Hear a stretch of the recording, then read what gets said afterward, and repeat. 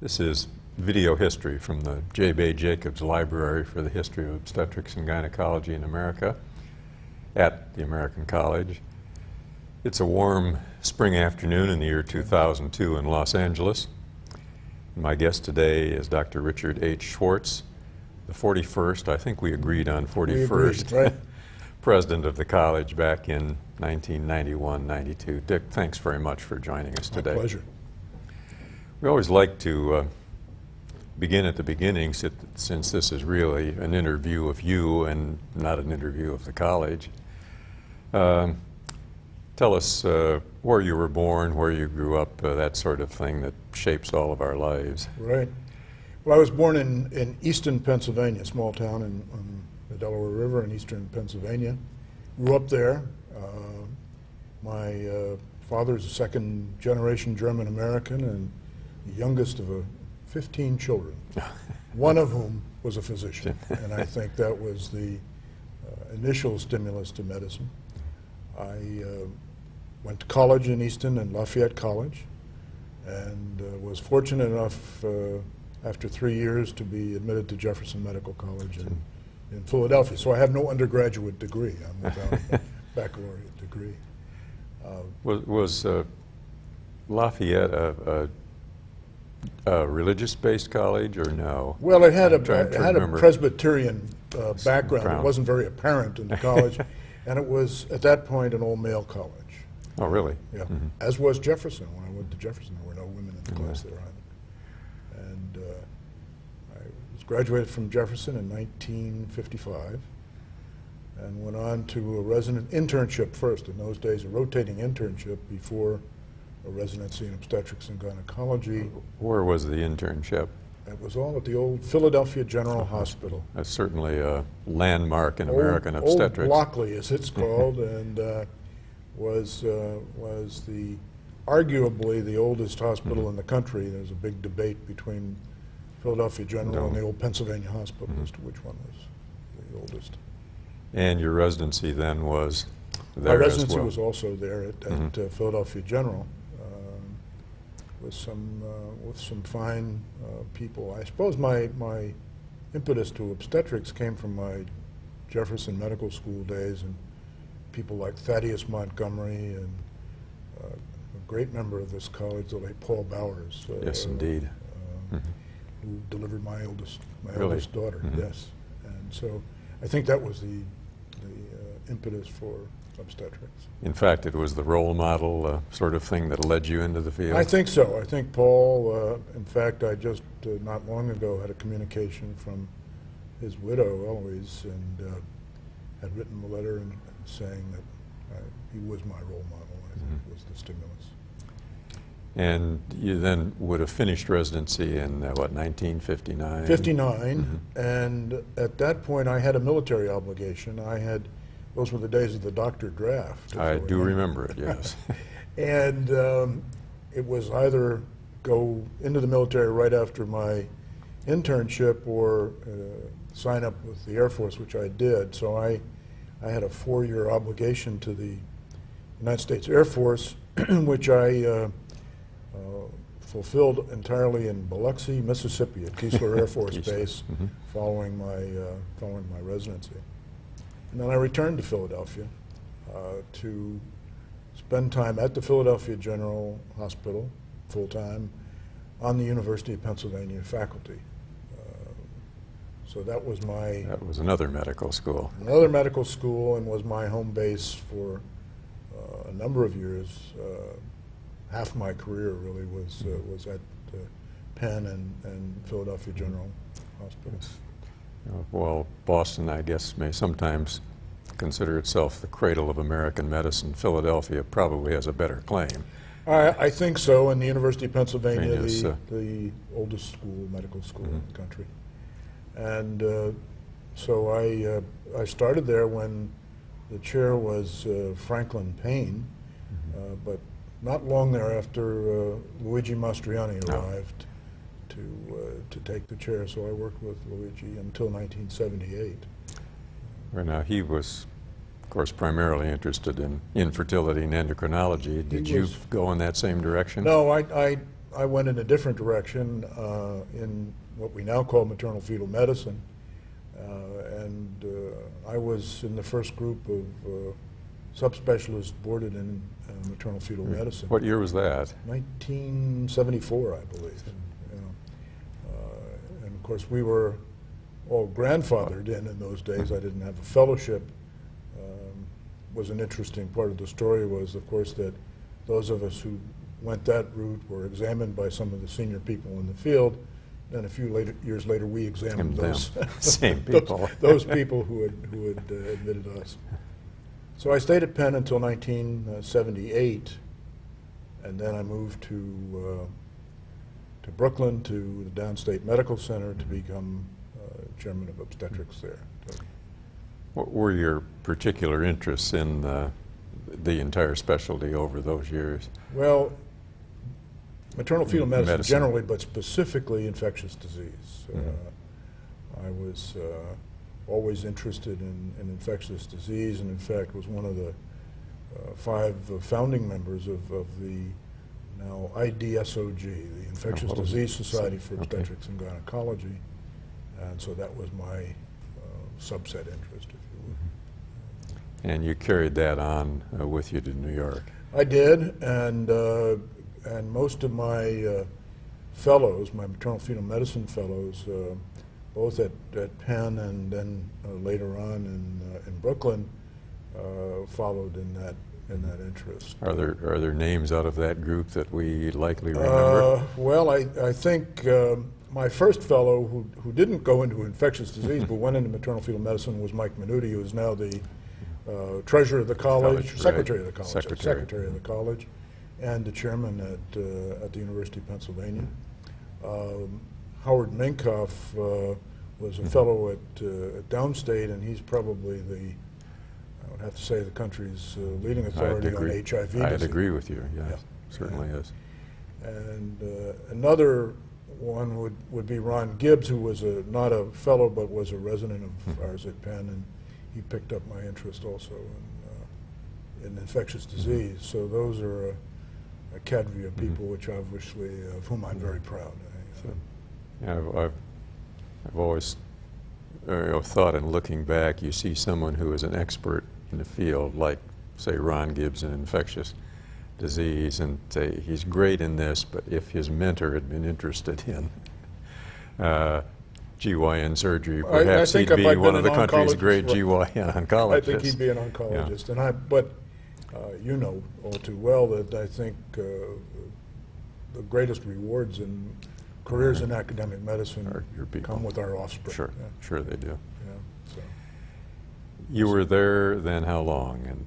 At Downstate?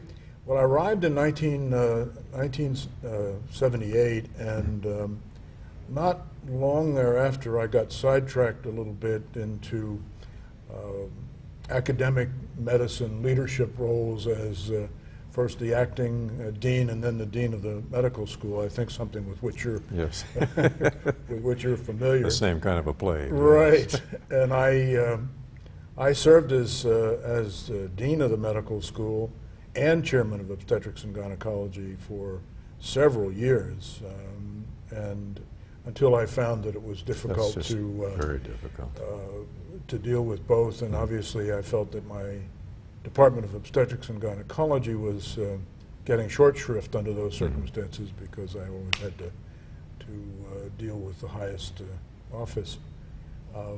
I did subsequently step down and then was named provost, and provost being the senior academic officer for the whole campus, and I stayed there in those roles until 1993, when actually I served as president of the medical center for a year. After that, I was on when I stepped down, I was on the faculty in the obstetrics and gynecology for, I guess, 3 more years, and then I retired from the state system. But not retired. But couldn't figure out a way to stop working. Right. So since 1996, I've been chairman of the Department of Obstetrics and Gynecology at New York Methodist Hospital, that hospital is a part of the Cornell-Columbia network, so my academic position is now at Cornell, as professor at Cornell. In all of this, this time in which you're doing the administrative work, what were your particular interests in health and as it reflected in obstetrics and gynecology? Well, I clearly got involved both through the administrative positions at Downstate and actually during my presidency of the college with basically healthcare economics and healthcare for underserved women, and this was a big problem for us at Downstate, where we had the Kings County Hospital across the street, one of the largest county hospitals on the East Coast with a large population of underserved women. I think I served as the college's first chair of a committee for underserved women. I believe appointed by Bill Mixon when he was president. I think he created that committee, which hadn't been there before. So along the way, Philadelphia General Hospital, Kings County Hospital, so the care of the medically indigent has been a great concern for me over the years. And as I think I mentioned to you earlier, in my presidential address, I talked about the fact that there were large numbers of uninsured women in this country and uninsured children, and sad to say that hasn't yet been resolved. Some 10 years later. In the course of this career, what was your, if you'll pardon the expression, political career within the college? How did you rise to become president through the ranks of the college? Well, I had a dual approach, actually, because while I was still in Philadelphia, I did get actively involved in the college there and was chair of the Pennsylvania section and was rising through the ranks of the district officership when I moved to New York, but very quickly got into the District 2 activities. Sort of simultaneously, I was a green jacket. I was on the program committee and ultimately chaired the program committee and was general chair for, I think, a meeting in Dallas, as I recall, so that I guess I partook of both. 75, I think that was. Yeah, I think that was the year I chaired I was general chair for the program. So maybe in 76, but anyway. those are two, I guess, of the common pathways to leadership positions in the college, and I served as vice president. You were vice president then before being president. Not a necessary step. Doesn't always come that way, right? What were your particular initiatives as president? What were the things you saw as important or would like to accomplish? Well, I think, in fact, there was one that we worked on and unfortunately didn't come to pass. We were hoping, you may recall that there was a physician by the name of Reed Tuckson who had been the Commissioner of Health, I think. Yes, Reed is still very much in evidence today. He is indeed, and a good friend. Yeah. And he and I had worked very hard on a project which we just couldn't get through the political machinery of the District of Columbia. We wanted to start a project there for some of the underserved women in the district, and we just never managed to get by that political scene there. And of course, it was also at the time of just as Clinton was coming into office, and there was the whole health care reform thing that never quite made it. No. But I was very much involved in that, and as was the college altogether. But and again, the concerns were those concerns, particularly about the economics and particularly about health care for the poor and underserved women. Has that last interest, the one in poor and underserved women, carried over into the work that you're doing now at the Methodist Hospital? Well, I have stayed involved in several ways. Over the years, I served for some time as chair of the Obstetrical Advisory Committee to the Commissioner of Health in the City of New York. And then I had a long time association with the March of Dimes, and served. I was going to say that, you know, that's been a very important association for the specialty and for women. And when you get a moment, comment on that. Yeah, too. I will, because I think I started out shortly after I got to downstate, and was asked to join the Medical Advisory Committee for the Greater New York chapter of the March of Dimes by a good friend that you'll know, Mort Schiffer, who had been very much involved. And so I served on that body for a time, and then subsequent to that, the person who was the executive director for the Greater New York chapter was one Jennifer House, now the president of the national organization of the foundation. And so ultimately, I became involved with the national organization as an obstetrical consultant.